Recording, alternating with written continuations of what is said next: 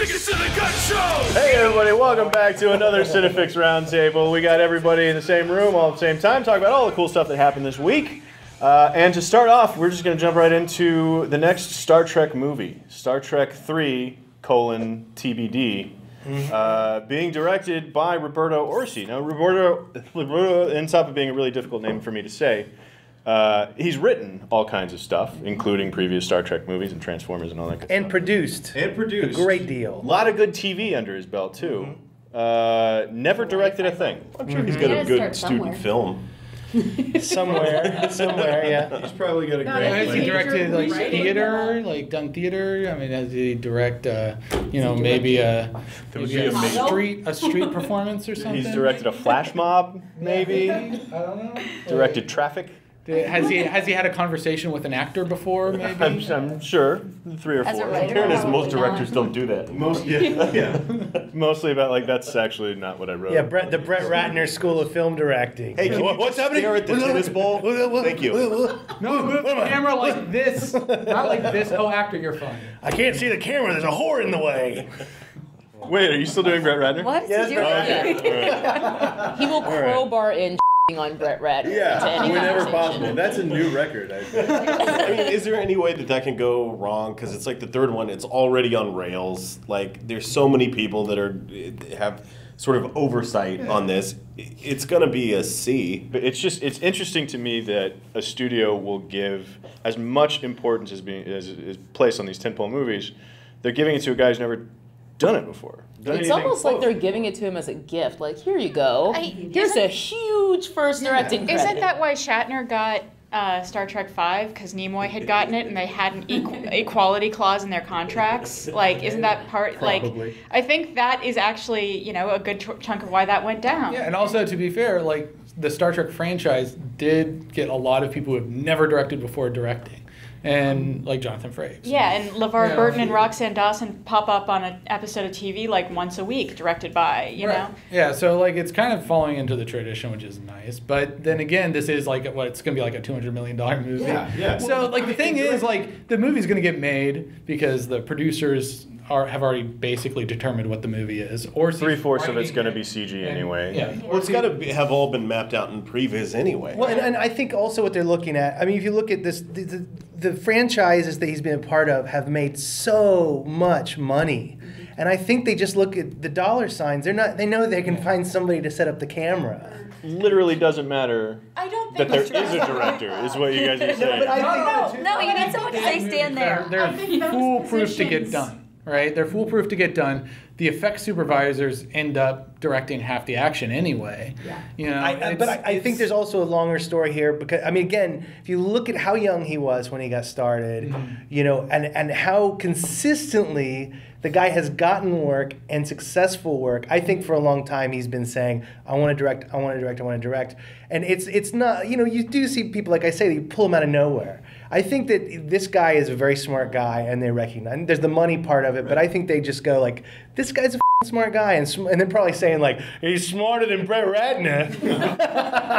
I'm sure that's exactly what went down in that executive producers meeting. No, this could be a terrible idea. He could turn out a less good movie than a more experienced director would have. But he will turn out a movie because there are other ducks that are in a row, and a DP and a first AD will help a first-time director make something. I just think that's such a low bar to set, though, because we're sitting here talking about, it's like, yeah, I mean, it'll get done. Yeah. It's like, no kidding, it'll get done. And it'll be well written because it's Orci, right? Sure. Well, that's well written in the...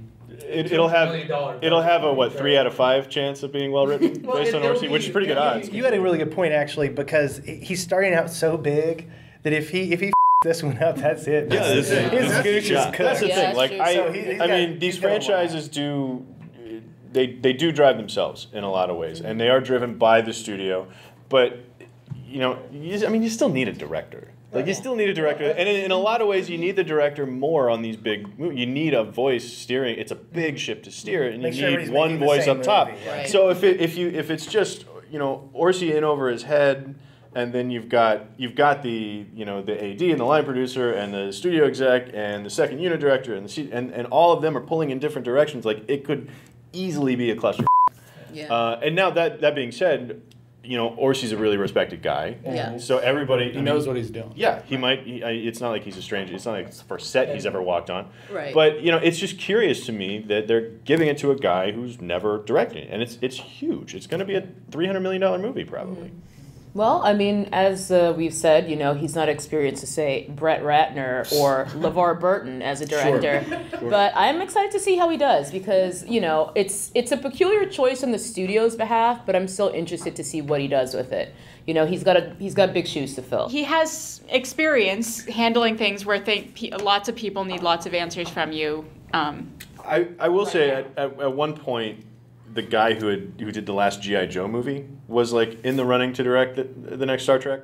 So I'm glad that's not. Me too. This is better That's a than good. that. That's a good thing. And I Paramount's feel last like movie he's not was responsible for Jack that movie. Reacher. though, because- No, nobody's responsible. That's the thing. Nobody's responsible for that movie because there wasn't there wasn't like a voice guiding that ship, and it was the only movie ever to be advertised in 2 consecutive Super Bowls because it got like delayed. Because it for got so long. delayed Yeah. for 3D. For Channing. For one more scene of Channing Tatum. Anyway. Which was the best part of the movie. Sure. Sure. Watching The Rock and Channing Tatum play Call of Duty. That was Right. Best thing. I left shortly after that. So. All right, well, from one giant mega franchise straight to another, we got a new Transformers trailer this week. And Mark, I know you were very upset. Oh, yeah, I was upset at IO9, actually. Oh, man. IO9 reported on that being like, it's all fuzzy science. And what did they say? They said, well, they're talking about a molecularly unstable atom. But apparently they didn't watch the trailer because what they said, and verbatim, prepare this. There we go. It's the greatest advance in modern physics since the splitting of the atom, and that creepy British voice. A rare metal, molecularly unstable. It's what they're made of, right? And so read the IO9 article. Everybody was panicking, be like, fuzzy science and all that. And I did a little Wikipedia. Slow down. Pump your brakes. Physics into Wikipedia. So basically, an unstable metal is a highly radioactive metal. But it's very dense and malleable. So what they're showing in the trailer is this metal that's suddenly transforming shapes, it's moving all over the place, and nobody's getting cancer or getting radiation burns. So I've deciphered from simply this trailer that what they're talking about is they figured out a way to sort of contain the radioactive fallout of these metals, and albeit I probably put more thought into it than the writers of this movie. That sounds way too intelligent. But what it really means is that in the future, the greatest advancement since the splitting of the atom is Dinobots, and I think that's the most badass thing in the world. And the last 30 seconds of that trailer is him riding into battle on top of Grimlock. He can turn into a truck. Why would you ride a dinosaur? It's a dinosaur! This is the fourth one? Fourth one, yeah. Because I'm like you. To me, It feels like a lot more. It's that, but it's also like it's all just one long, horrible movie. The only person who wins in the Transformers universe are all the contractors that have to rebuild every time. True. Yeah, so that's going to be some overtime there. There's a lot of water damage. At what point do you just stop building cities? We'll just do hamlets. Just underground. Transformers 7, humanity has moved underground. Truly, when you watched the trailer, like at the end, you just laughed and said, "What a pile of." Right? Wasn't that more or less what you said? Oh, Grandpa Truly sitting up on his porch. It's because I had the same reaction. Not that I'm trying to throw you under the bus, but it's just this dangly set of keys that's just The keys Everything are is hot like, chicks, hey, look Mark how much Wahlberg. noise is here. This girl can't afford a full set of pants. Mark Wahlberg, I think we found a transformer. It's just, Did you not see the giant robot? here we go. I saw it in the first 3 movies. No, the dinosaur. Oh, okay. I bet that really changes how buildings are going to get smashed. They're on Again, a why does a island truck at some point. need to ride a dinosaur? Because it's badass. I think honestly, It's not. It's a poor use of you being a truck. But it's dinosaur. Because he doesn't have arms when he's a truck. You look really cool when you're riding a robot dinosaur, though. Yeah. That's how you get the robot chicks. Because there was one trailer that had Optimus Prime fighting Grimlock, and then the next one he was riding Grimlock. So there's clearly a montage of him taming a robot dinosaur, and that's what I'm excited There's about. a whole different transformer that turns into a lasso that the truck uses to lasso the dinosaur so that he can break it. Moving on from all of these giant mega franchises, one of the great things that happened this week was Neighbors did really well on its opening weekend. It's they spent something like $18 million to make it, big R-rated comedy, and it went off. It made a shitload of money. I love when things like this happen because studios have gotten to the point where they're just throwing money into these huge movies, and it's become sort of a hit or miss game. Like, if you can get a franchise going, like, you can sort of print money out of that, but then you have things like The Lone Ranger, which didn't perform well, regardless of how good or how bad it was. I think I remember there being some history with The Lone Ranger there. No? Just assuming you like the Lone Ranger. We're going to move on without letting you defend yourself. But it's become, and every time this sort of happens, like, everybody kind of sits up and takes notice. It's like, look what you can make with 18 million. I mean, you still have marketing costs on there, but still, that's so much less money in terms of your investment. Yeah, it was like a 400% return on investment in just the opening weekend, which is why Forbes wrote an article about it, because they like return on investment.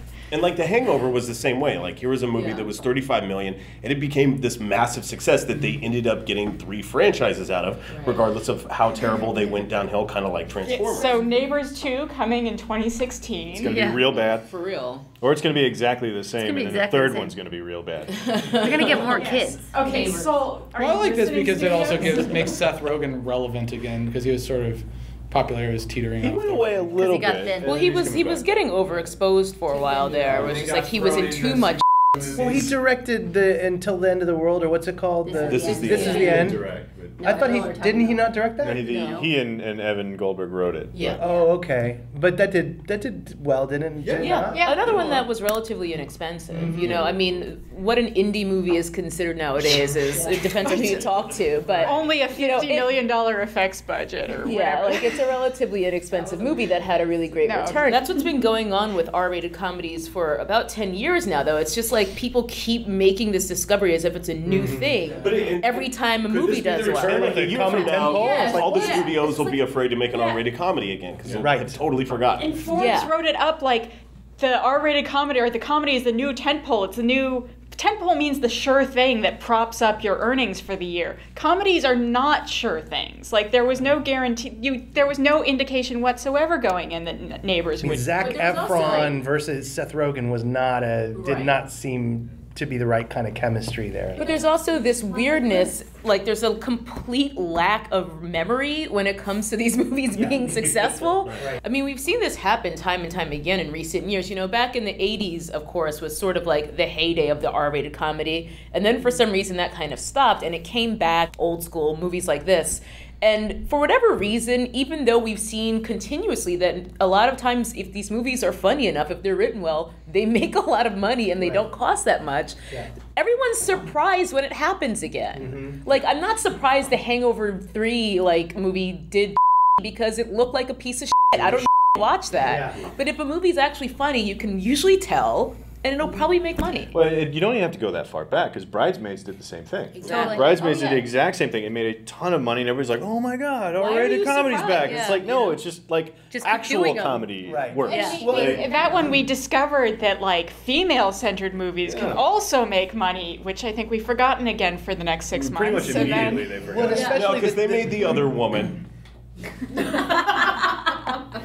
that actually That did pretty actually well. did super well. But Huge look at the talent too. I mean, when you see those crops of comedians come up, and you look at like Bridesmaids is a great example of that, or like somebody like the guys in Hangover, Zach Galifianakis, these people that as long as you have those people behind it and you have a good script, that's obviously where comedy comes from. And also when it's like not clearly a cash grab, because I think the audience felt insulted by the Hangover 2 and 3. Right.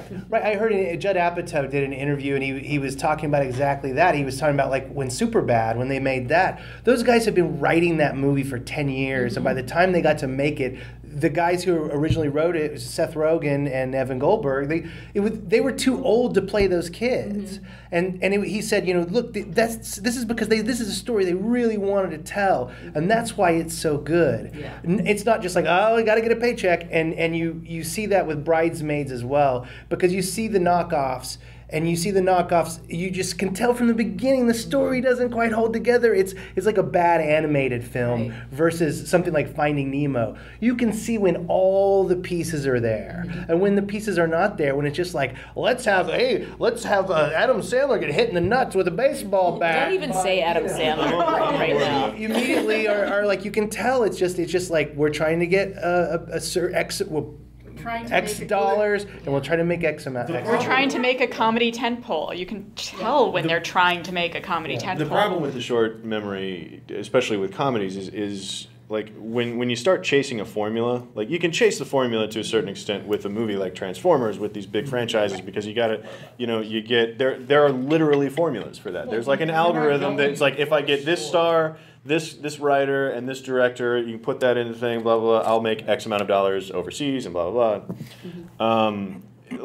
But with comedy, comedy to really work, like you said, you got to get all the pieces working moving in the same direction.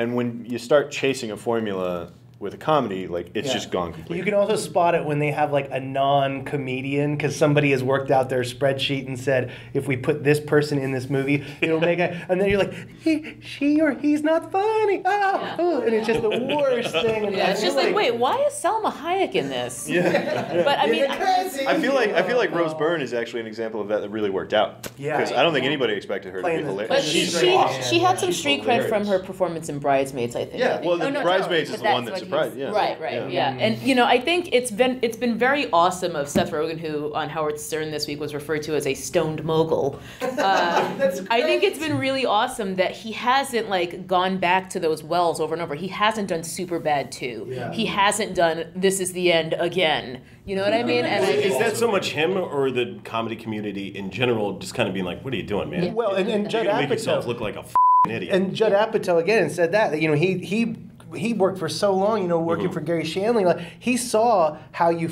fuck up in Hollywood, and he was saying how you're walking this tightrope. And so when those guys are coming up, he can say, here's what you probably don't want to do. You might want to stick it out and wait to make this movie until you get the right people. If you rush it and you're desperate and you make those desperate plays, you're gonna burn it out so fast. And it's completely transparent to the audience too. Yeah. It's like a first album. Like a band works on an album for 3 years and it's great, and then their second album comes up 6 months later and it sucks. I mean, it's just because it's like go, do another one, yeah, go. Exactly. While you're still vaguely relevant. And then it's just G, C, and Make D. another one while you still have it. But yeah, I do think that with all the mega franchises and the Marvel movies and the superhero this and that, it is nice to see that there is still room for a movie like this to do really well, because it's all but gone away. It's either $10 million movies or $300 million movies. Mm-hmm. There's nothing. And for me, that's refreshing, because Transformers 4 or whatever, that is going to be the most exhausting movie on the planet. Not that it's not going to be fun or anything like that, but by the end of it, everyone's going to be like,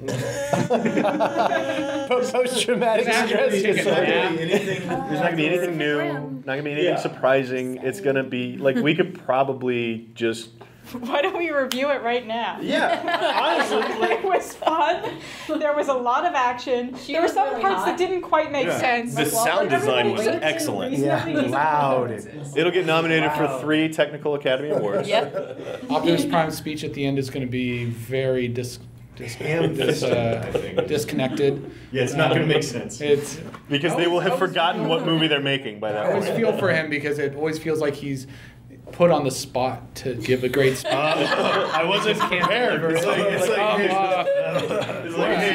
Last time. Humanity and robots will live together forever. Well, it sort of opens up the conversation again. Just what are we looking forward to? Because there's Maleficent. Maleficent Yeah. is going to be a good one. Yeah. I'm psyched. Are you kidding? Yikes. With the I cheekbones? am.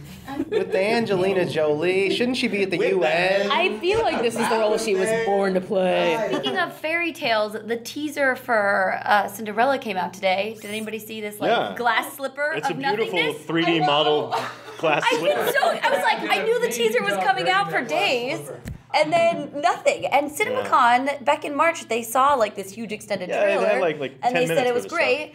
And everybody's all been excited about it. I Me, love all how excited. The teaser is approved for all audiences, as though there's anything in it that could possibly There's some foot fetish part of the audience that they should probably not watch this. Actually, I heard that they hid a dick in there somewhere.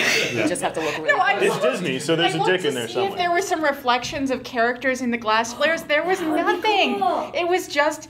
It was a cool poster. I loved the poster, but the teaser trailer was just the poster with like $400,000 of 3D modeling thrown at it. To be honest, like I saw that link and I was like, oh great, trailer for Cinderella, and then I copied it and emailed it to all of you guys because I was like, we might talk about this, and then I watched it like 2 hours later and I was like, I don't want to talk about that. There's nothing here. So what else are we excited about? There's Maleficent. We got Cinderella. I guess I'm excited for it. Okay. They announced that Nicholas Winding Refn's next movie is going to be like it's like The Shining.